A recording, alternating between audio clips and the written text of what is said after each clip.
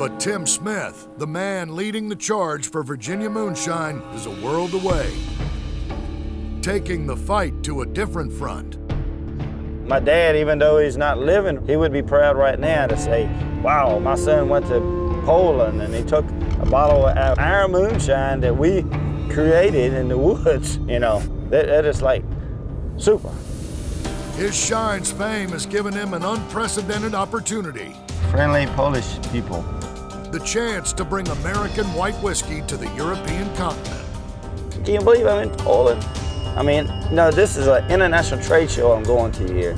I mean, this is like the biggest thing in the world, and I can bring my climax moonshine here. Look at all these people. All these people want moonshine. They just don't know.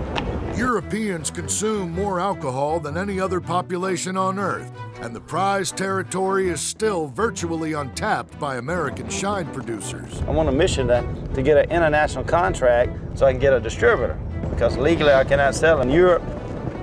If I can get one country to accept it, then all of the countries in Europe surrounding that country is going to say, yes, we want some too. It's a domino effect. If Tim can get the jump on the corporate brands and secure a European distribution contract, he and Belmont Farm owner Chuck will have the funds to finish Tim's new Virginia distillery. But he only has 48 hours. Jump high. Okay. I'm fitting in just right. I'm going to be polishing. It's a rough road, though. It's cold. So all these people right here, we've got to have moonshine to warm them up. I know they're going to like it.